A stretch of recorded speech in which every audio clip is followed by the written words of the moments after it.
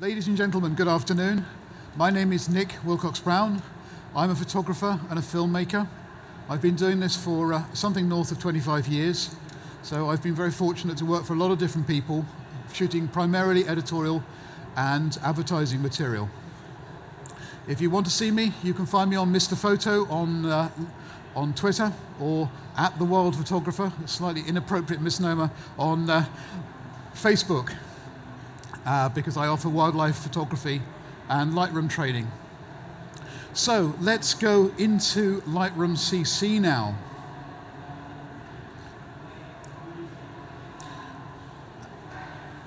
So Lightroom CC is a brand new piece of software. It's new code from the ground up. Many people have asked me today about the difference between Lightroom CC and Lightroom Classic. Lightroom CC is the new kid on the block. It's brand new code, it's fast, it's efficient, and it's quite nice looking. So as you can see on screen here, we've got a nice view of our images. Full screen, or if we hit the G key, we can actually see a more traditional thumbnail view. And as you'll see within the thumbnail view, we've got a few images that have got some star ratings on them. That one's quite nice. We can put a pic on there if we wish to. If we don't like an image like that one, we can put an X on there to mark it for deletion. Or if we don't like our choice, we can simply hit the U key to undelete. As you can see, these are replicated down here. We've got the stars, so we can put an image there, and we can put 5 stars on there. Traditional thumbnail view. Now, if we move across here to our folders, our My Photos area. Now, My Photos is quite nice. We've got all of our photos here. We've got a choice of recently added, and you can see the dates. Or if you want to actually choose images from specific dates, we can go into here or here in 2018, or we can go back to 2017. So you can see where your images were shot, where they've come from. Coming down to the albums, we've got a choice of folders, folder, or we can create a new folder here. And folders actually contain albums. So the demo folder here, as you can see, contains sets of albums, groups of pictures, which can be added automatically, or you can add them yourself. So this is a set of wildlife images from Scotland. And if we come down to set 3, we've got a few travel images from Myanmar taken last November. But I'm going to work primarily today on the wildlife images to start with. And as you can see, we've got this view. And again, if I hit the G key, we've got a more full screen. And I will just delete the folder or hide the folder view. Now, of course, all these commands, I'm talking about keyboard commands, we've got them all here. We've got edit tools, and you can see all these little shortcuts, or we've got shortcuts of panels. We'll go through those in a moment. Now, this is an image I shot a couple of weeks ago. It's a heron. Comes up on screen. It's not a perfect image, it's not a bad image, but it's one that I shot on the grab. I was just about to put the gear away, and I saw this creature about to take off. So it doesn't look too bad, but it's not looking particularly great either. So what I'm going to do with it is do a quick edit on it.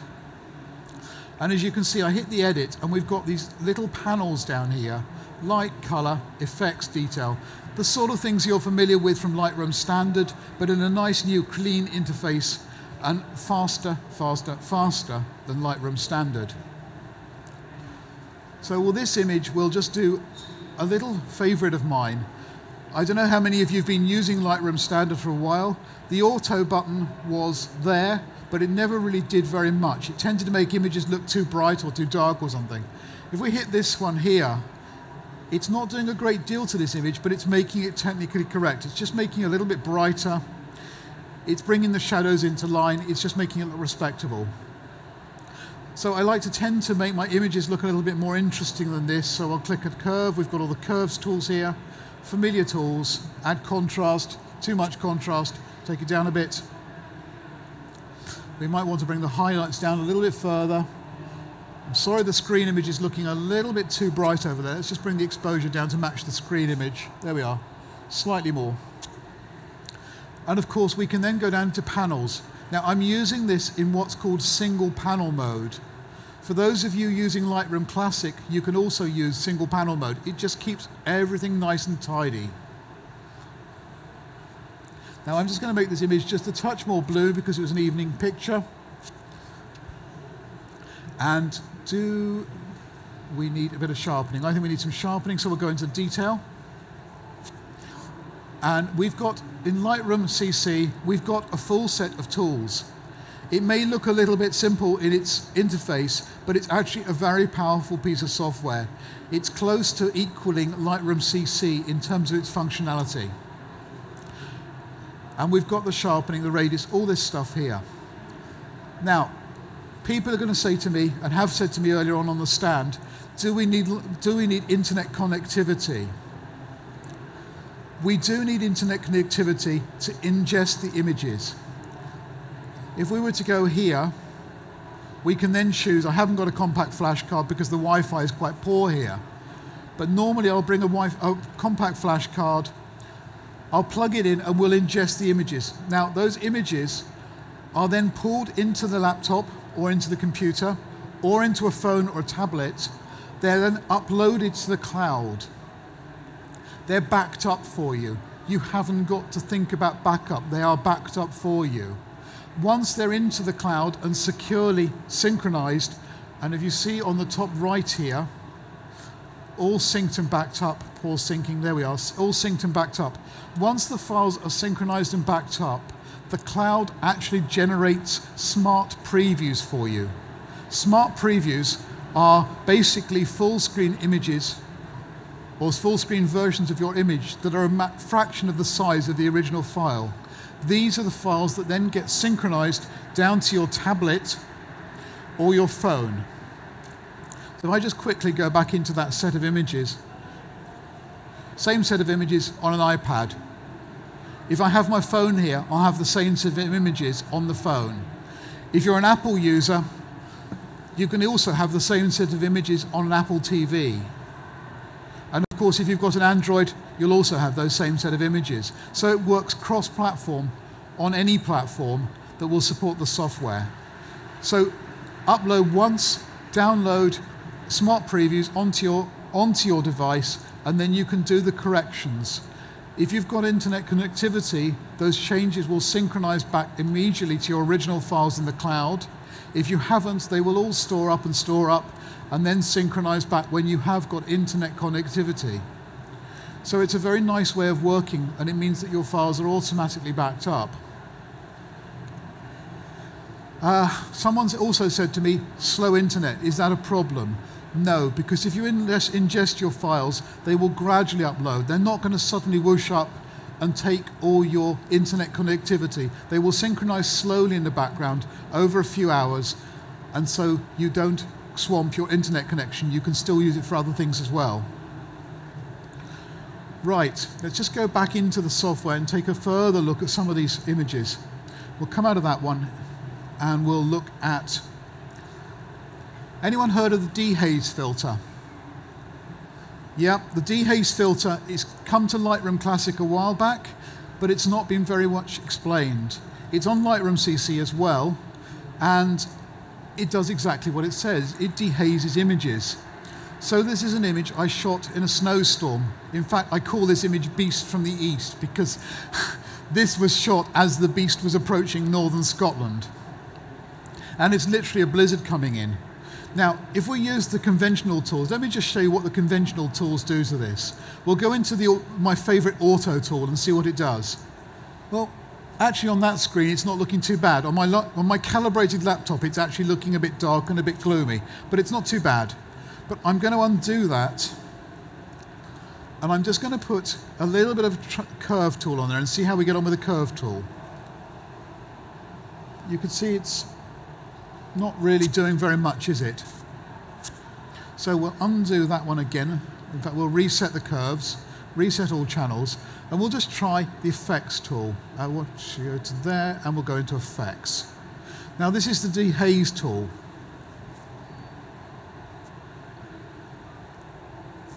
Now it's looking a little bit much. It's quite hard to judge. My screen doesn't match that one quite. But you can see that dehaze is really starting to bring some detail of that image. If we now go back into the curve as well,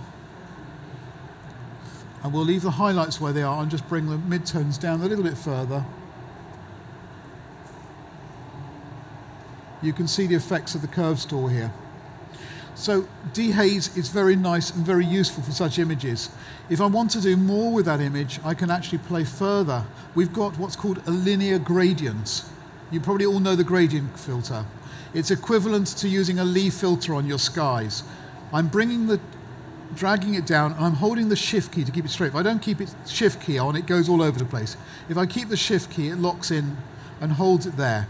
Now, at the moment, you can't really see the effect of that, but if I hit the O key, or in fact, if we go across here and we go View and we go Edit Tools, Show Overlay, you can see what I've just done, the O key. So that's showing the overlay, and it will show the effect of the tool I'm going to use. And what I'll do is actually bring the highlights down a bit further on that one. I may even bring the exposure down just a little bit for the sky. Whoops, too much. And there's a little bit too much saturation. Okay. Right, so that is the dehaze tool and related.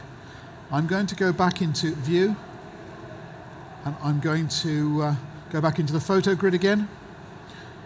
And in fact, I'm going to go into the photo grid again because I want that one. Right. Anyone ever heard of split toning? Know what split toning does? Let me just show you a split toning. Grab this image, and if I hit the D key or double click on it, or hit the E for edit key on there, I can add this. And we'll go into the effects tab again, and we'll add some color, shadows. I'm going to drag the shadows, and I'm going to make them a little bit blue. I can make them very blue or just a little bit blue. And the highlights, I want to look a little bit yellowish. Now the image itself is almost monochrome, but adding this, and we can make it blue. This is filter here. You can see in the middle the split toning slider. I'm now changing the ratio between shadows and highlights, but it does give quite a nice tone to the image. But also split toning can be used for other images. It's not supposed to be, but it can actually be quite a useful way to color correct an image. And we'll do the same again here, very quickly into effects and split toning. I'm going to have that blue, but I actually want, the pink is not really quite showing through as I want it to. Too much. Drag it down, it cuts the saturation down, almost to zero. And I actually want those sky highlights to be going to a slightly orangey red. There we are.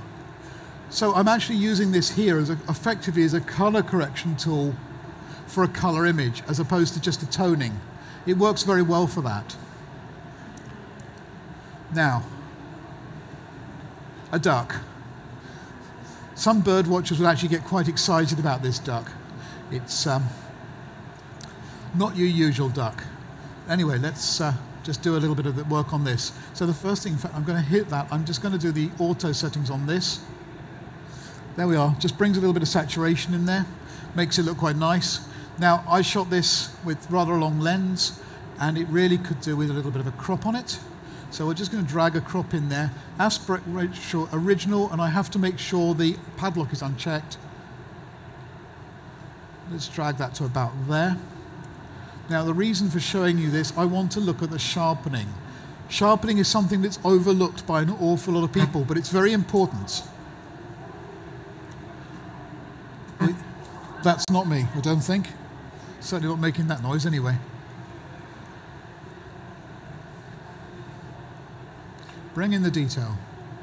Right, sharpening. Now that's looking very grainy on there. We've got no noise reduction. And we've also got, as you can see, radius. If I bring the radius back, it wants to be down to about 0.6, 0.7 for this camera. This is shot on a Canon EOS 1DX Mark II, and it's quite a clean camera. It doesn't have too much noise, but the ISO is reasonably high. Bring a bit of noise reduction, and something that a lot of people don't use, we can use the masking tool to cut the effect of the sharpening on noise. And we've got a much cleaner looking image. Now if I go in here, down to the bottom here, got before and after. Now, okay, so we'll leave that on. Right, now rather than just bore everybody with wildlife images, I will show you a set of some travel images, and we'll just come into set 4. Now these shots were done in, say, in Myanmar. I was using a little micro Four Thirds camera, which is a bit noisy, but it does work quite well. Now the first thing first, of course, is to use the auto to see what's going to happen with this. And it makes the image look much nicer straight off.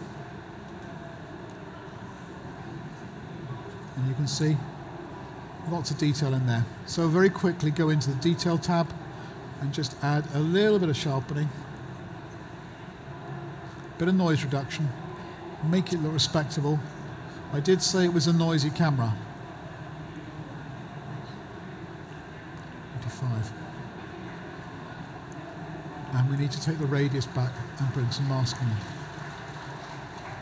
As you can see, as you take masking further and further across, it cuts it out, but it also makes the image slightly blurred. So masking is a very useful tool to use for your images, but be quite selective. I tend to find 30 to 40 is about as far as it wants to go.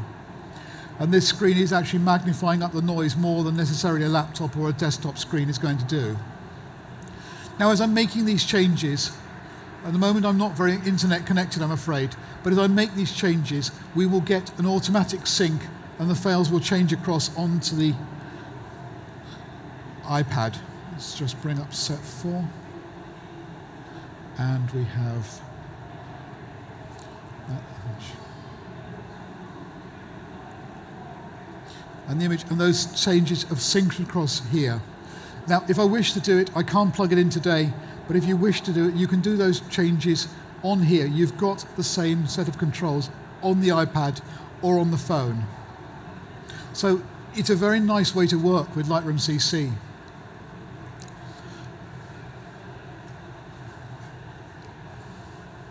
Now, one of the little tricks I did want to show you, this is as it was shot. I grabbed it a little bit casually. It wasn't shot very carefully. And there's some lovely tools in here to do these changes to these images. The geometry tool. The geometry tool has been in Classic for a little while, but it's coming to Lightroom CC, and we've got an auto setting. And it's just making that image technically correct immediately with one simple click. Now, if we just take this and make the image a little bit more finished, just going to bring in that one across there.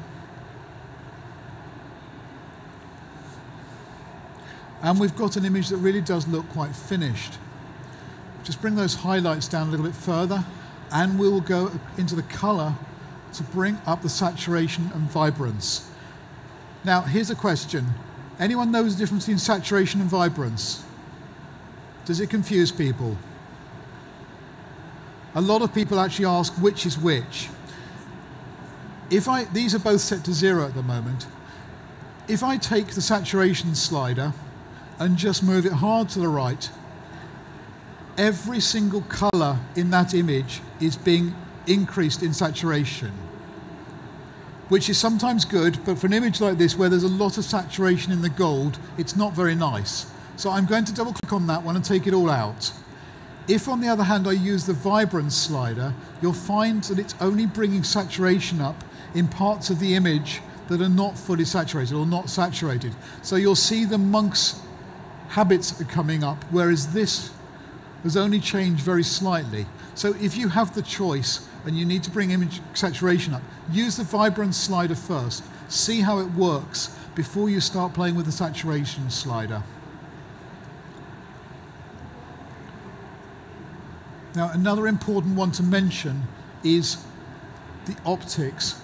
Now, this image has actually got a built-in lens profile applied because it's a micro Four Thirds. And part of the micro Four Thirds brief was that all images are automatically corrected for lens distortion. If I was to use a Canon, a Nikon, or many of the other cameras, you just need to check these boxes here. And in fact, if we go back to quickly just dive back into a landscape image, I will just show you what difference it makes. Let's go into that set there, set 2. Let's go into our bunny. This is a mountain hare that was shot by photographically, not shot by a shooter last week. And if we go into here and we apply those changes, it's very subtle. Can you see the changes? With a shorter lens, you'll see much more change on the image. That's a much wider image. And if we make those changes with lens calibrations here, it does make quite a difference. So, very important thing to do straight off with your images. Right, we're back in here. Actually, this is an image I'd like to show it. It looks pretty flat, doesn't it? It doesn't look very exciting. But I know that when I shot this, it looked much nicer. So if I hit the auto button on there, it really does look much nicer. But look to the right of the image. There's a bit of light in the sky. Now, it's not obvious from the picture, but I know full well that that's actually the remains of a sunset. So I'm now going to hit this one here. This is the linear gradient. It's like using an ND filter or a sunset filter. And if I simply drag across there at the moment, keeping my shift key, you'll see it's making it darker. Well, I don't want the darkness. I'll just take those bits out. But what I actually do want is to bring up the sunset, or the remains of the sunset. Now, that's not coming across perfectly on there. Let's bring the saturation in. Now, this is how I shot the image. This is how it looked to me when I was shooting the camera. We've actually got the saturation. We've got a sunset over to the right of the image, and we've got the blue over to the left. Now, something I do a lot with my images, I'm going to do the L key again. I'm going to bring a linear gradient, or we can come up here to View, Edit Panels, Edit Tools, Linear Gradient, or we've got a radial gradient, but we'll use the linear gradient. I'm going to drag once more across from here. It's holding the settings from previously, so we'll just reset that one, double click. And I actually do want a little exposure change on here. I want about a third of a stop across here. And it just starts to level the image. Now, at the moment, I can't see exactly what's going on. So if I go into those edit tools again, show overlay, and there I can see my tool, and I can see exactly what it's doing. And what I'm actually going to do is hit the 0. There we are. I'm going to drag it across so they match. They actually come across the image. And that now brings that darkness very, very gradually across the image. If I do the same again from the other side, that sunset will extend much more, much more naturally across the image. Hello, come on. It's not going to want to work here.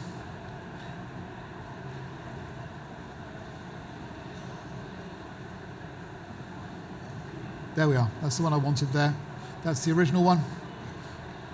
And I actually want that one to go right across there. So the sunset extends across. Right. We've gone through all this.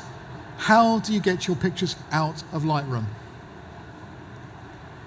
At the moment, the controls are a little bit limited. We've got an option to send our images straight to Facebook. It works very nicely.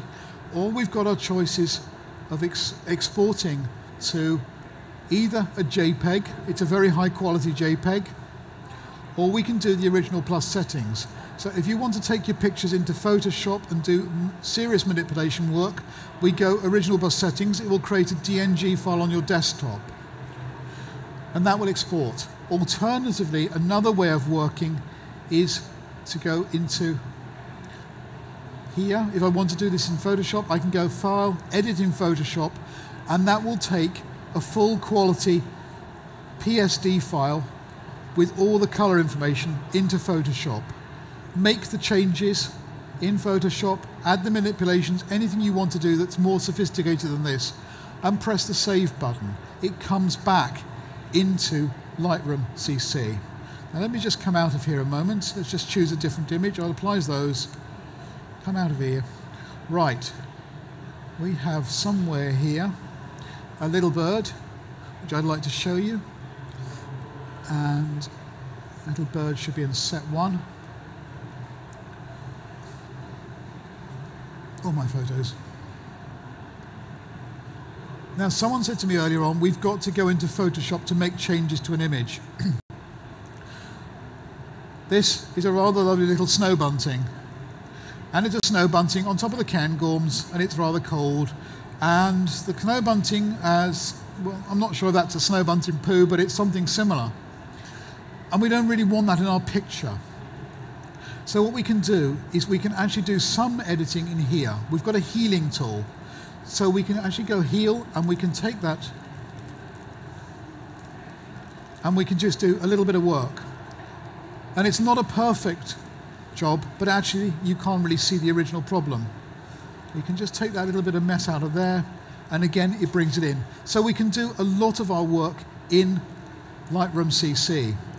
If we want to take it into Photoshop to start to do more sophisticated changes, like this one here, if I do this patch on this bird here, it may not give us the best result. It's not bad.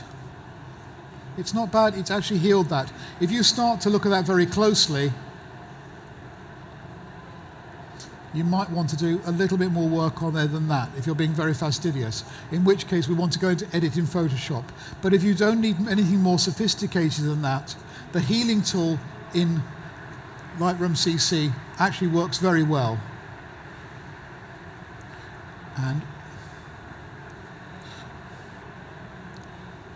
And what I will tend to do on that one is just crop that, a little bit of crop to take out the muck at the bottom. Okay, I'm cutting the tail off. We've now got a near perfect picture without going into Photoshop.